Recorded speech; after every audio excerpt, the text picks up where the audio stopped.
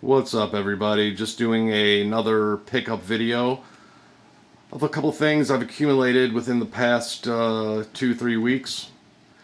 Today I went to the Goodwill next to us and found Champions of Norath Return to Arms. I guess this is the second one, I assume. I remember playing Champions of Norath first. I got really hooked in it. But unfortunately, I screwed up and erased the memory card, because I think you can transport your characters from one game to the other, I think.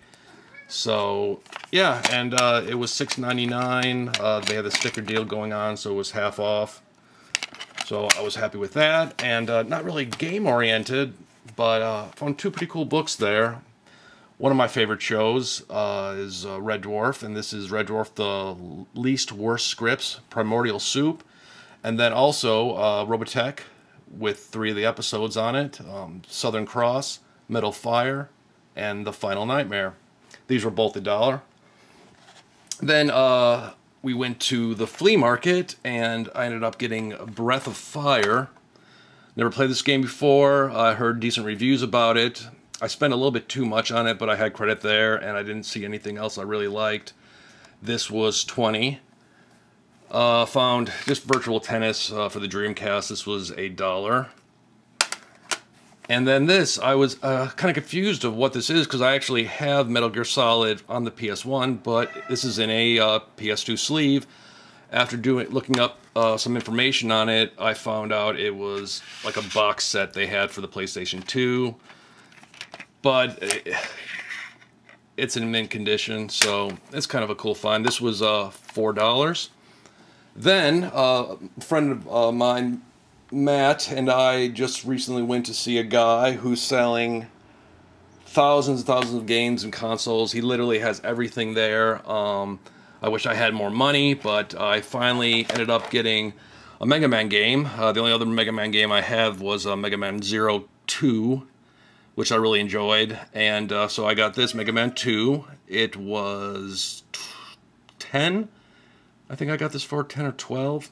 We did a lump deal, so I was happy to get this. Finally, get a Mega Man game for my collection.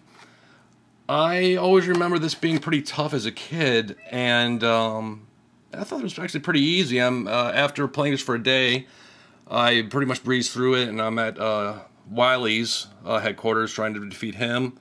So, but I haven't finished the first stage yet. But anyways, got that.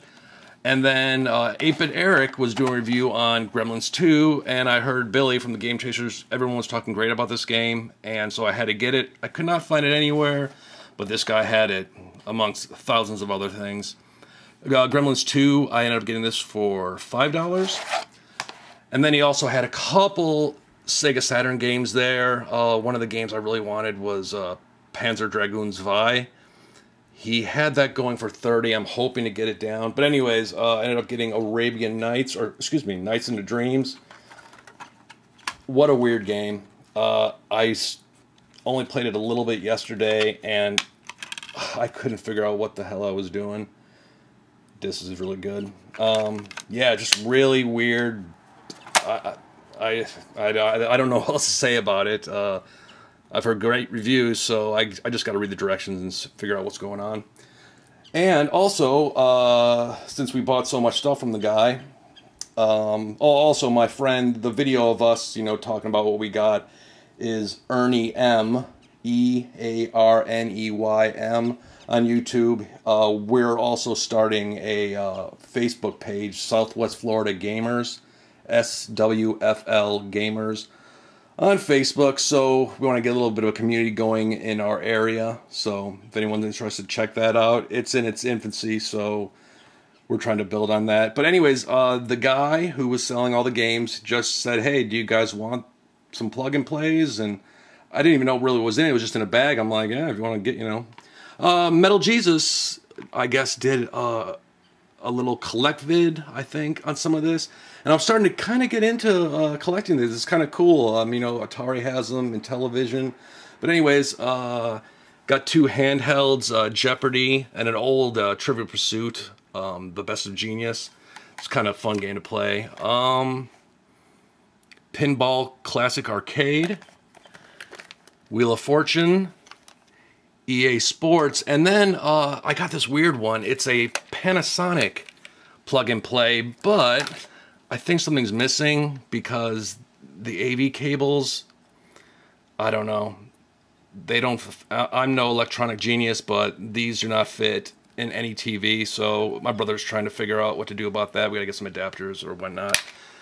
So yeah, so that's that. And then for the piece of resistance, a friend, a fellow YouTuber, a friend of mine, Mr. Chocolate Giddy Up, I saw on one of his collection vids, and he had this weird game, and I questioned about it, and he said, well, hey, if you want it, I'll send it to you, and, you know, do a review on it, which will be the next vid, is this Power Joy cart. Looks like a Famicom when I initially saw it. I tried to play it. When I got it, I got all excited, put it in, and it did not work. I did some research on it, and this is actually comes with its own console, a Power Joy console, which looks like a N64 controller. And then it, you know, you plug it in your TV, and then it has a cartridge slot where, you know, you plug these in. But I brought it to a buddy of mine because it wasn't working. My Famicom converter was not, it just didn't work. Couldn't figure out what was going on. It had a burnt resistor, I guess.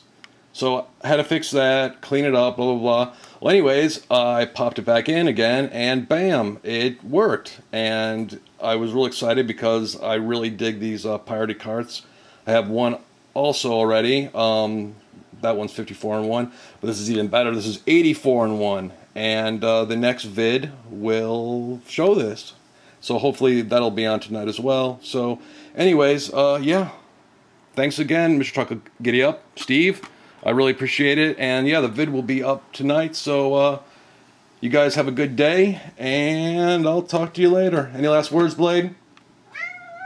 All right, take it easy.